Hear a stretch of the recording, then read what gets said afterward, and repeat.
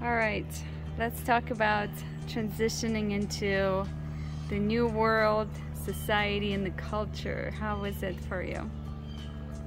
It was exhilarating, invigorating, and I felt more free than I ever felt in my life. It was so freeing and so liberating to suddenly recognize that I can do whatever I want. I can dream as big as I want. I can go after my biggest dreams.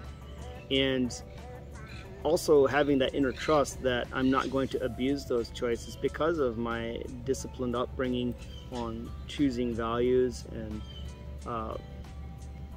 living a life that's, you know, pleasing to my Heavenly Father, you know, and desiring to spread the gospel message. I was very passionate, still am, as much as ever, about anything related to spiritual things and spreading the gospel message. So I had no qualms about me, you know, going in excess or extravagance in any area, but still the capacity to suddenly have the freedom to choose was very liberating.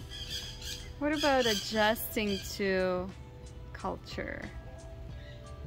How is it for you? How is it for you now? Well, for the longest time, and even now, I still feel like a foreigner in my own new community. You know, I go to the store, I'm driving down the road, I go to a church. I still feel the culture within that I was raised in, which shaped my worldview, how I think and how I view things, how I process things. So I still feel like a little bit of a foreigner amongst other people. Like I don't totally fit in. Now in the body of Christ, those walls crumble. They're not there as much because we have something in common. But as far as how we interact with life, you know, the me first society, don't quite relate to that as much. Where, you know, I get frustrated sometimes, you know, just driving down the road and going to the store and just seeing how everyone is absorbed with their phones and themselves and just hurry, hurry, hurry. And I grew up in deep community, you know, and so that part has been a challenge, but for the most part, I'm live and let live. You know, I don't judge people, you know, because I recognize they had a different upbringing, so that's all they know. So I don't expect them to be more than what they know. I choose to live by example for myself and let my example be an inspiration to others to have a bigger view of what could be. Yeah, that's good. There's another question that I was going to ask you, and it's,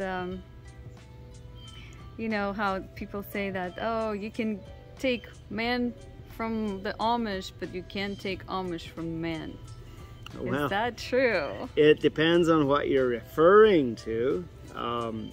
Us being creatures that can grow, learn, and develop, nothing is ever, you know, completely solid, because I have uncles that were born and raised Amish, and they never joined the Amish. They turned 16 and they promptly got themselves a vehicle and off they went, and they never returned.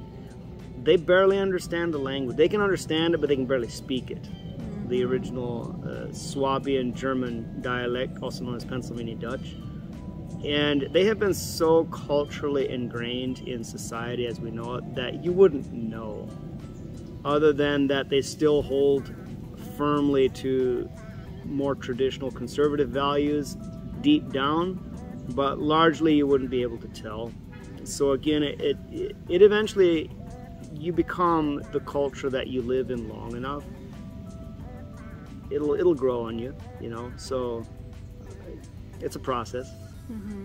That's good.